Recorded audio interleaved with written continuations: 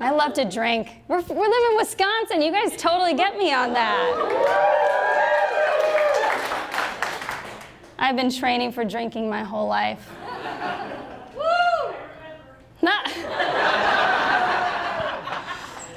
Man, it's so interesting when I think about people wanting to have kids because I don't know where I sit on that. Some days I wake up and I'm like, I'd love to have a kid. And some days I look at other people's kids and I'm like, nope. I don't want to do that. And I feel like a lot of people procreate for narcissistic reasons these days.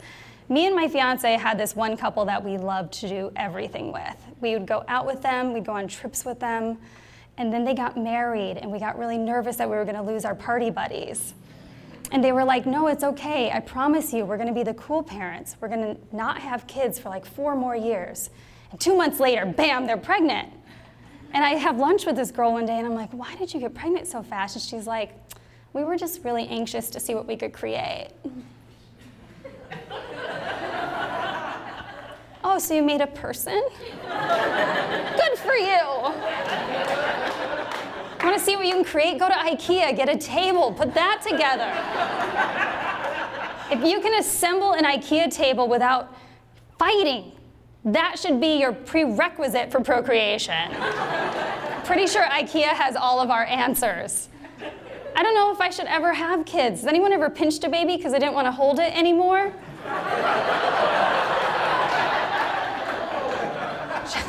Just me? I've basically pinched every kid I've ever held. It's an amazing feeling to be done, and then it just cries, and you give it back. I don't know what happened. It works every time. I've been pinching babies since '99.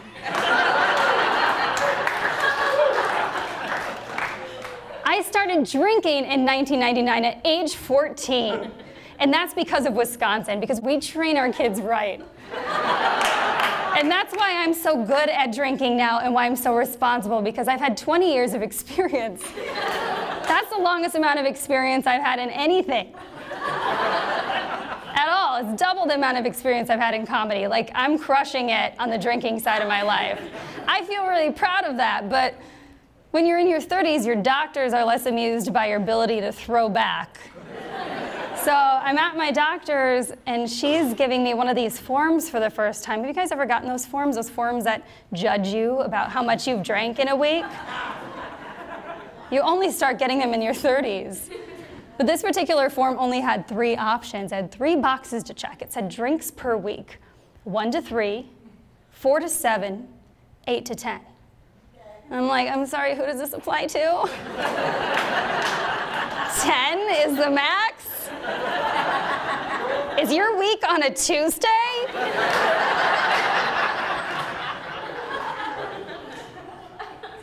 And so I drew in a 4th box, and I wrote 16 to 26.